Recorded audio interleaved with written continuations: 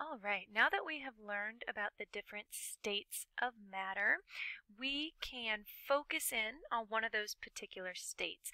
We're going to focus in on the gases, and we're going to learn about the gas laws. So let's remind ourselves about some of those physical properties of gases. So remember that gases expand to fill their container.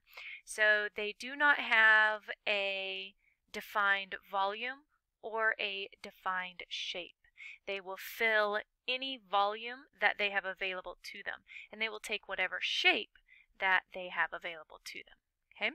The atoms and molecules that are found within a gas have that random motion.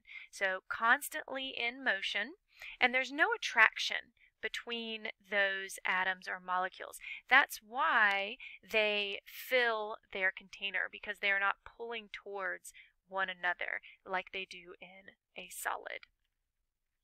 Now remember, gases are fluids. They are a type of fluid just like liquids.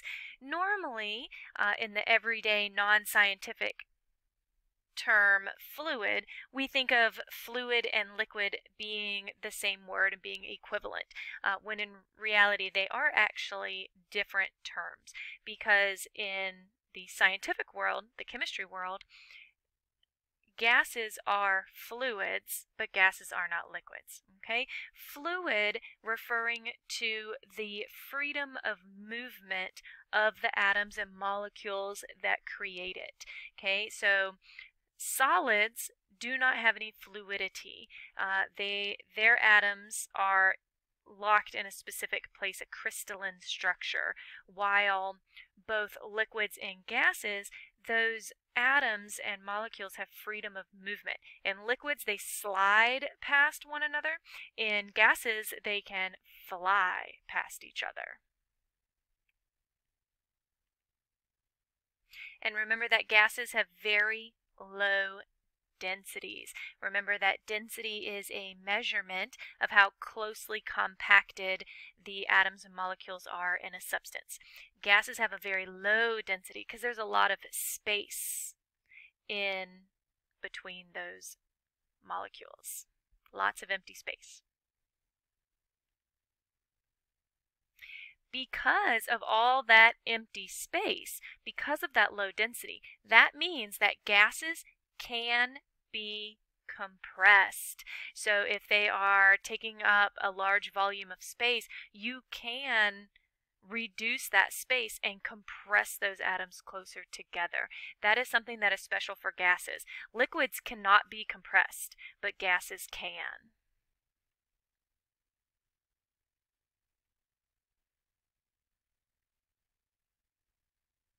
Okay. With the gas laws, which we're getting ready to start, an important thing to remember is that whenever we measure temperature or we're calculating using temperature within these gas laws, you must use Kelvin. Okay, that's how we're going to measure our temperature. We're going to use Kelvin. So how do we do that? If you are given Celsius in the problem, simply add 273 to it, and that will give you your Kelvin measurement. Okay? And if for some reason you need to convert from Kelvin to Celsius, so if the problem says give the answer in Celsius, you would simply take your Kelvin and subtract 273, and that would give you your Celsius. Okay, this is something you may want to add to your equation sheet. I highly recommend it. That way you will be able to quickly and easily convert between Celsius and Kelvin in the future. All right, next let's talk about pressure. So pressure is force divided by area. Okay, so pressure can be exerted on an object or on gas, okay, and it's force divided by area. So if you take a look at these different shoes, which one do you think is going to create the most pressure, the most downward pressure? Go ahead and think to yourself of which shoe you think and why you think that. Okay, and these pictures, they're in order. This one creates the most pressure because you have all of the force pressing down on the ball of the foot near the toes. So that's going to create a lot of pressure because it's over a very small area. The sneakers, they are going to have less pressure because now the full force of your weight is spread out over the full part of your foot, all of your foot, so you're spreading it out, so less pressure. And then these are snowshoes. They create even less pressure because they spread out the force of your weight over a much larger area, and so you can walk on top of snow without sinking in the snow on those because they reduce that pressure. Okay. There are some ways that we can measure pressure. There are barometers. A barometer measures your atmospheric pressure. So this is what newscasters use when they are predicting weather and talking about low pressure areas and high pressure areas. They're using a barometer to measure the air pressure. There are also manometers. These measure contained gas pressure. So if you have a gas tank that you use to run your grill, or some people even have a propane tank attached to their house if you have a gas stove, it will have on it a pressure gauge, and that pressure gauge is a type of manometer, and it measures how much pressure is in that tank to let you know how much gas is available in that tank.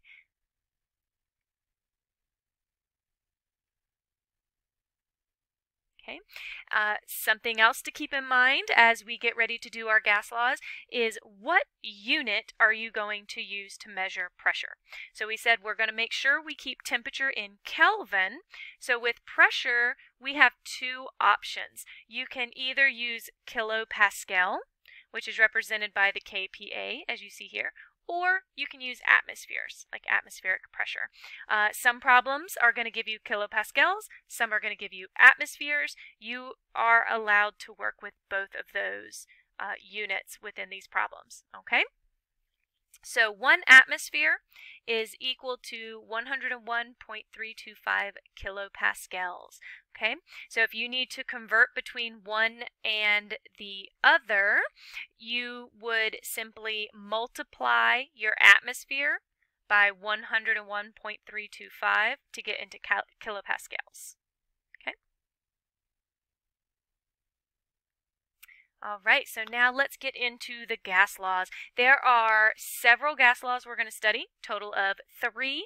Today we are going to just learn the very first one, and it is called Boyle's Law, named after Boyle, who is the one who discovered this relationship between pressure and volume and was able to speak eloquently about it and share it with the scientific community, so it was named after him.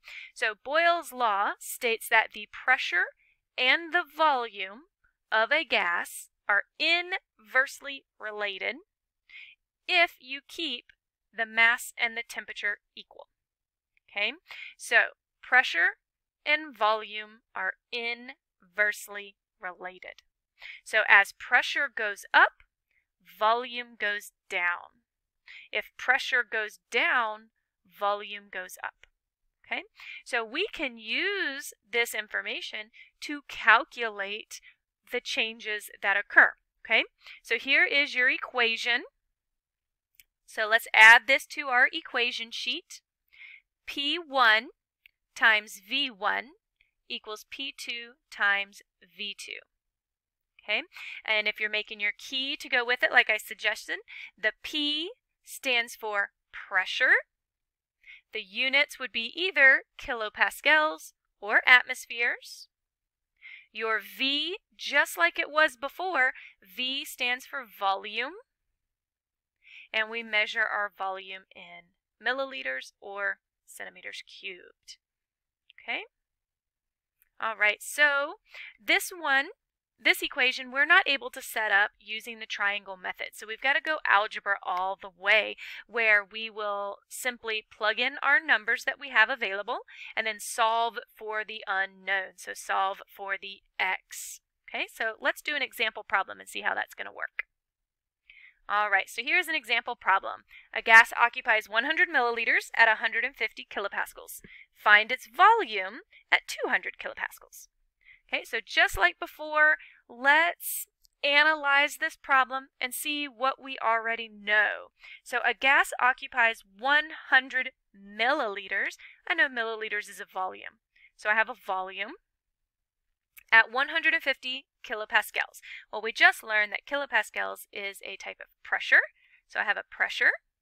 Okay, find its volume.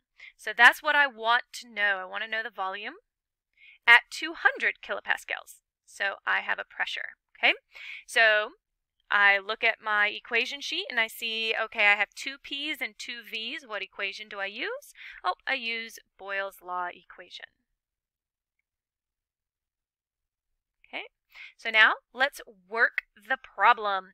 Let's plug in the numbers that we know. So here we've got P1, P2. Okay, the 1 simply stands for what you start with.